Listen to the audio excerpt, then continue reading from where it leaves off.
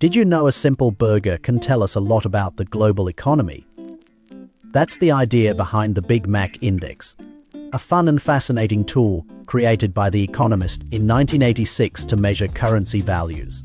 It works like this: since the Big Mac is essentially the same in every country, a beef patty, lettuce, cheese and bun, you'd think its price would be pretty similar worldwide, right? Well, not quite.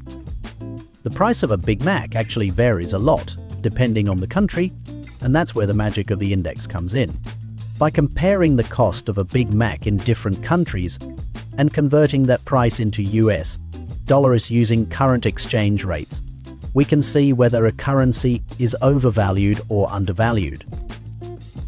Let's take a look at some 2024 data. Switzerland, for instance, has the most expensive Big Mac at $8.17. This suggests that the Swiss franc is overvalued compared to the US dollar. On the other end of the spectrum, we have Venezuela, where a Big Mac costs just $1.78. This shows a severely undervalued currency, reflecting the country's economic struggles and instability.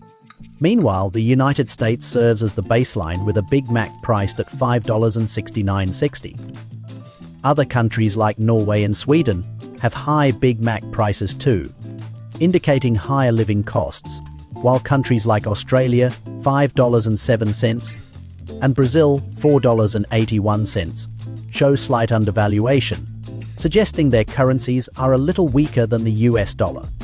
But the Big Mac Index doesn't just stop at currency value, it's also a handy way to understand the cost of living around the world. Travelers can even use the index to estimate how much their money will stretch in different countries. If a Big Mac is expensive, chances are other things like dining out or groceries might be too. While the index is a quick and easy snapshot, it doesn't capture all the nuances of a country's economy, such as labor costs or local inflation. Still, it remains a simple and useful tool to grasp broader economic trends and currency values, all through the lens of one of the world's most iconic burgers. So, next time you're enjoying a Big Mac, remember it's more than just a meal. It's a window into the global economy.